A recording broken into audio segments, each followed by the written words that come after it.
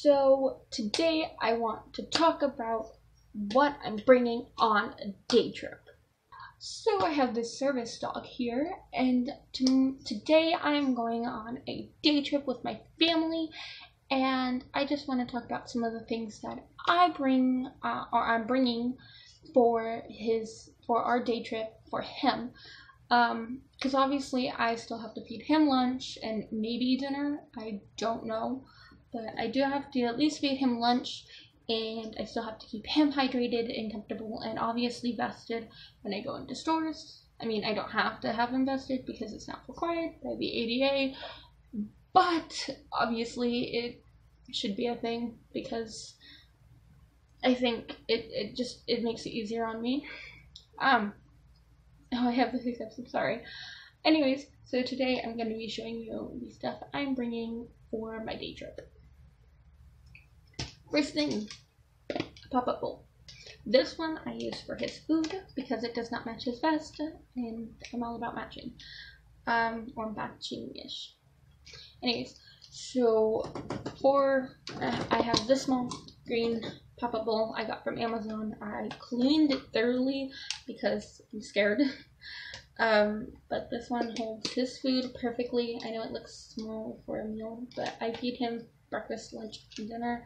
And so having this bowl will make it easier on me, and it fills to the proportions for his breakfast, lunch, and dinner because they're all the same. Yeah. Next is a bag. Now this bag I'm going to either wear around my shoulder or tie around my waist if I wear jeans. And it has his food in it, and I might be able to squeeze a water bottle in it. I'm not sure. But it's a small bag, and it just has this small sack of food, so I can feed him whenever we eat, because I'd feel bad for sitting there eating greasy french fries when he doesn't have any food. So let's get him some greasy dog food. Anyways, next is the also obvious vest. This is the service dog vest. This is what I use to go into public with him.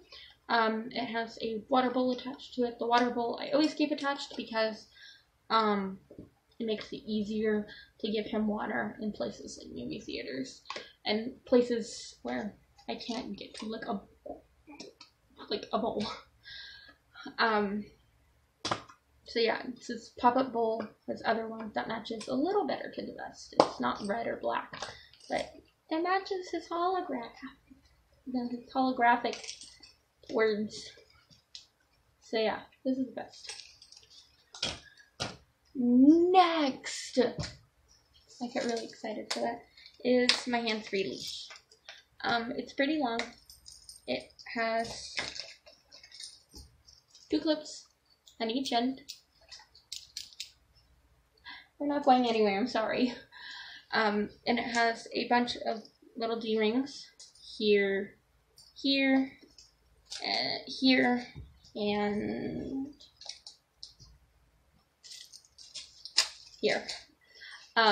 So I can make it however short or whatever I want, and I can wrap it around my chest or my waist or wherever I need it. I also have food bags attached to it because I can never have too many of these. Never. But that's what I use when I go out in public with him. Next is a harness.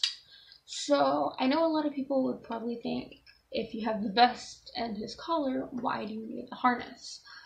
So the place I'm going to is a place that my dad bought for hunting, and so there's a lot of deer and other animals that run around the place, and I don't want him to be getting overheated because this place is literally just sand and sun.